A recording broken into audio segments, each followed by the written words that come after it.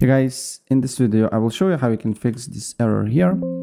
We could not detect a valid GTA legacy installation, however we found a valid installation for GTA 5 Enhanced. So this means when you set up your FiveM, you accidentally put GTA 5 Enhanced, not GTA 5 Legacy, and GTA 5 Enhanced is not supported by FiveM. So it's really easy fix. First of all, do not close this. You can open up Steam or Epic Games where you got the game. And then you need to find GTA 5 Legacy, right click on it, go to Properties. Then install Files, Browse, and then here you just need to copy the path of GTA 5 Legacy.